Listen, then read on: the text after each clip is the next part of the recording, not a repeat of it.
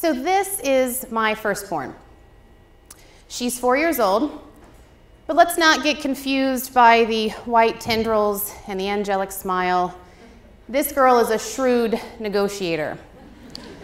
One of her many, many schemes is to convince us to let her reserve something for later if we won't let her have it in the moment. She'll ask for a cookie. The answer's no. She'll nod respectfully, ringlets bouncing, and she'll ask for the same thing in a slightly different way. Can she put a cookie on the kitchen table? When we ask why she wants to do that, she says that perhaps later, if we're being a bit more reasonable. The answer will be yes, and if it is, the cookie will be ready for her. This is surprisingly effective. At any given time in our house, the kitchen table is littered with objects and treats over which my child is in current negotiations. And yet by bedtime, the table is always magically cleared of clutter. She's an example for women everywhere. Especially my young female students. When I first took a faculty position, I didn't take into account or really prepare for what's become the most substantial and most rewarding aspect of this job, which is mentoring women. All these individual talks I've had with them, I've seen some common themes emerge, things that they're all struggling with. In general, the women that speak to me are in the middle of a negotiation. And I don't mean a salary negotiation, but we go over and over how they deserve at least equal pay. I mean they're in the middle of a life negotiation. They're negotiating for the life they want. Now, it's humbling to me that students in my general age bracket come to me with some life advice, but they come to me because I'm an expert. Well, I gave birth to an expert. My daughter has taught me 3 very effective negotiating strategies I pass on to my students as they negotiate for the life they want. The first of these strategies is that one choice does not eliminate another. My daughter doesn't see how negotiating for a cookie now in any way makes her ineligible for a popsicle later. And yet, an hour after she's eaten the cookie, when she's strong-arming us for the popsicle, she's truly baffled when we explain to her, you've already made your choice. She doesn't see how one choice ever eliminates another. And yet my students believe if they pursue a certain degree or they take a certain job, they've made a choice that's rendered them ineligible for any other choices. All of my students that come speak to me are multifaceted. They have lots of skills, lots of things they could see themselves doing. One student in particular was in my office a few weeks ago going over her career path in the nonprofit sector. But then she was also lamenting that she couldn't also be an artist in New York. And when I said, why can't you? She said, well, those 2 choices, they don't make sense together. So she's going to have to make one choice at the expense of the other. We've had that drilled into our heads that you have to make a choice. The choice. Choose a major, select a career, pick a small dot far off on the horizon and spend your entire life aiming at it. Now, my 4-year-old daughter would find that line of thinking ridiculous, and I tend to agree.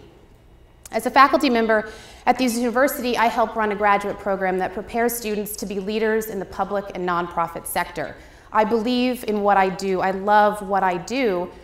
But my path to this job wasn't a straight line headed at a small dot.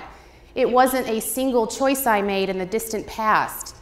Unlike most academics, my job wasn't even in my career plan so much as 5 years ago. I was actually an English and creative writing major in college. Now, there's a choice I think some people questioned at the time, especially my parents, but I chose what interested me. And even though my graduate work and my research and my subsequent faculty position are in an entirely different field from English, writing is still part of my career. Writing is my career. I'm a creative nonfiction writer and an author. I write for magazines and websites, I run a blog, and last year I published a book that ranked in the top 10 humorous books on Amazon. In my daughter's worldview, the choice to be a professor is the cookie.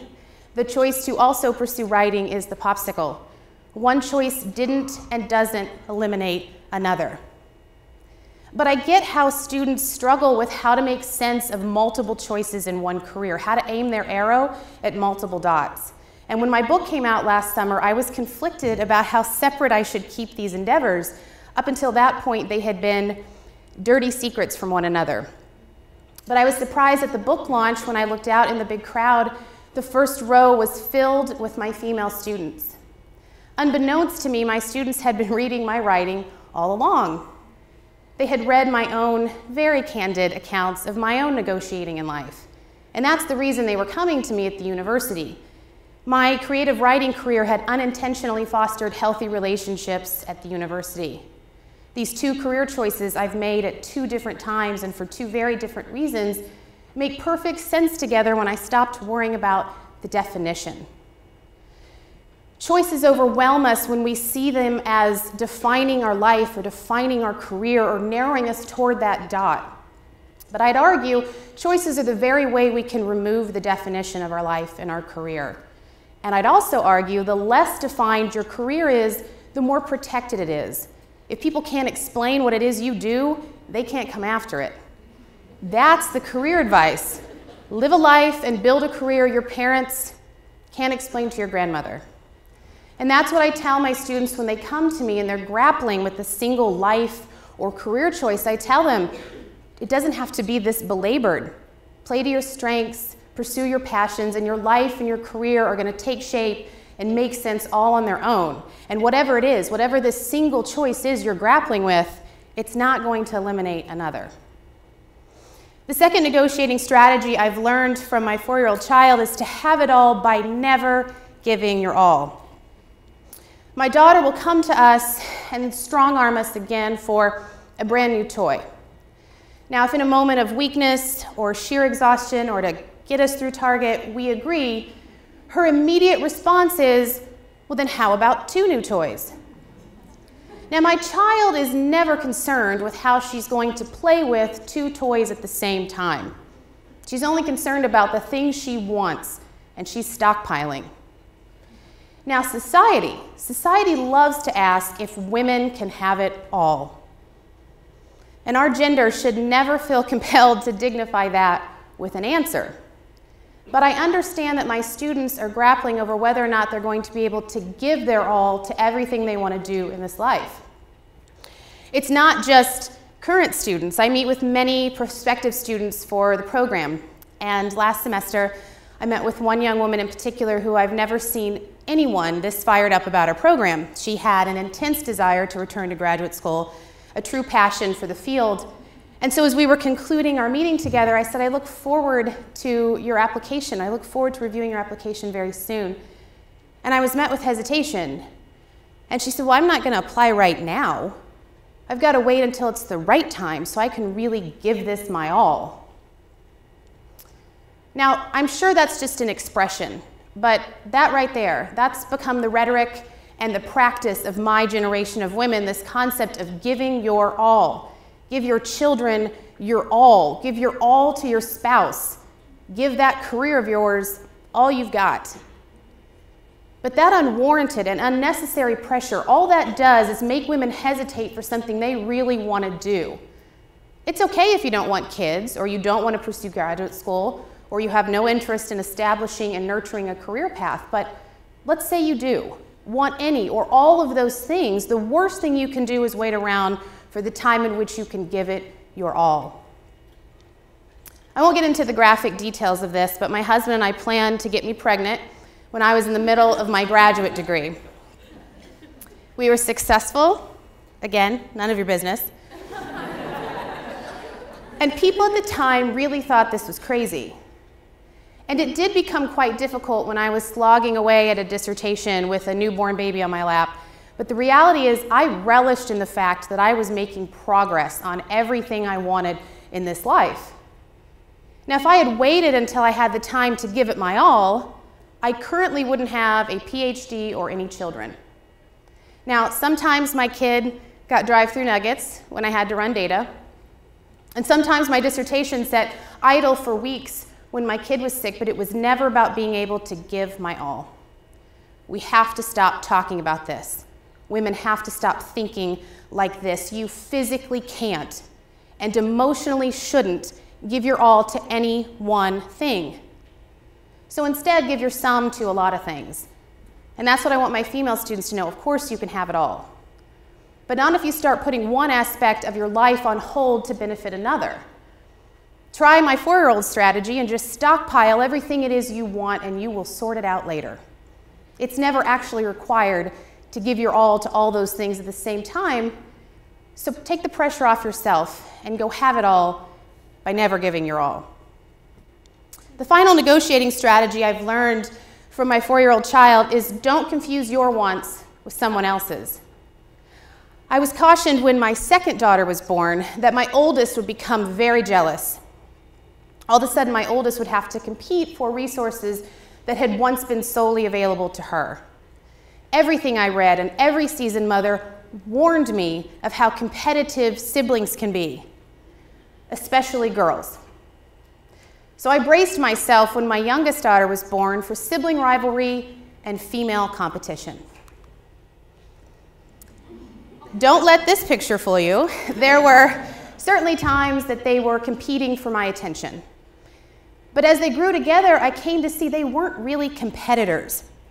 So my oldest daughter doesn't care anything about this little red dinosaur we have until she would see her younger sister want to play with it.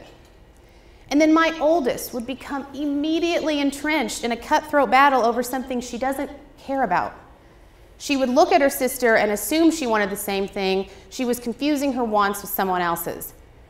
Now, I saw how my older daughter reconciled this in her head one day. We were in the playroom, and the youngest child was playing with a red dinosaur, and my 4-year-old looked around and realized, hey, all the other toys are up for grabs.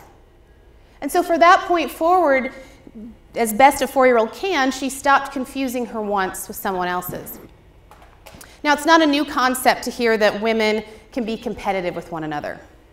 I certainly strongly believed that women were competitors. It was just part of my conditioning in junior high. But over the years of mentoring women and watching my 2 daughters get along better than anticipated, I've come to see that we aren't really in competition with each other. Because a competition implies we're vying for the same goal, mutually and equally engaged in a competition over the exact same thing. Now, I know a lot of women. I'm friends with women. I teach women. I'm raising 2 little women. I see women walking around, and I've never once seen 2 women try to do the exact same thing. Not once. Even all of my female students who are in the same age bracket and are pursuing the same specific degree program, none of them have the same career goals or life aspirations. I mean, we rarely have 2 women running for president in the same election year, and even then, it's never on the same side. No 2 women are ever trying to do the exact same thing. So if we're not vying for the same goal, we're not competitors. So what are we doing? We're comparing. And comparing is a very different and much more dangerous thing, because comparison creates arbitrary metrics for your life and your success, and it puts arbitrary deadlines for when those things should happen. I had a student in my office a few semesters ago. She had just started the program, and she came to me and said in no uncertain terms she had to start the program and get out in record time. Whatever the quickest way out, I needed it. When I asked her why she wanted to do that, wanted to speed the process up, she said she had to graduate so she could have kids by the time she's 30. Now, I didn't have her full medical chart in front of me, so I don't quite know where that pressure was coming from, but I can argue that it's probably from looking around at her circle of friends or in society and putting an arbitrary deadline on your life, confusing your wants with someone else's. When I first became a mother, I was out of my element. And my parenting in that first year was based solely on what I saw other mothers doing. One mother in particular, who's fantastic, talked endlessly about the benefits and the importance and the sheer joy of making her own organic baby food. My interpretation of this at the time was, well, if I wanted my child to have a shot at Harvard, I was going to need a hand mixer. So that first year of parenting, despite being in a doctoral program and an adjunct professor and a new mom, you could find me at home for hours on end, ignoring my child in the kitchen, elbow deep in farmer's market squash. Sauteing it, pureeing it, blending it, pouring it, serving it up to my 6-month-old who would immediately spit it out in disgust. I'm not a terribly great cook. But I would start that process over and over because this was important. Now, one day I was at the grocery store, and I don't know if I just don't ever look around, but guess what I saw? Jars and jars and jars of organic baby food, just aisles of this stuff. And I picked it up and I looked at the baby on the label, a very happy, well-adjusted looking, Harvard-bound baby. And I thought, wait, what am I doing? What I was doing was spending an inordinate amount of time on something that was never a priority for me. Like my oldest child, I looked around at other mothers and I immediately became entrenched in something I have never cared about. There is not a distant version of myself that couldn't wait to blend avocado and rhubarb in a BPA-free container. I don't even like to cook. But I was comparing myself to these other mothers, and it set me up for failure because, as I said before, these women didn't have the same goals as I did, not in parenting and not in life. But that knee-jerk reaction, that comparison, that pressure, that panic, that crops up in other aspects of my life, not just parenting. It crops up in my professional life, especially as a female in the field of academics or as a female writer in the cutthroat world of book publishing. It is hard not to look around at other scholars and other authors and not be intimidated, not to immediately compare myself. Did you know my book is in the same category as Mindy Kaling's and Tina Fey's? That's rough. But I've got to remember why it is I wrote my book, what my plans were with my life. I can't get bogged down in this comparison because I will look around and I will confuse my wants for someone else's. We're all negotiating for the life we want, what we're willing to give and what we need to get.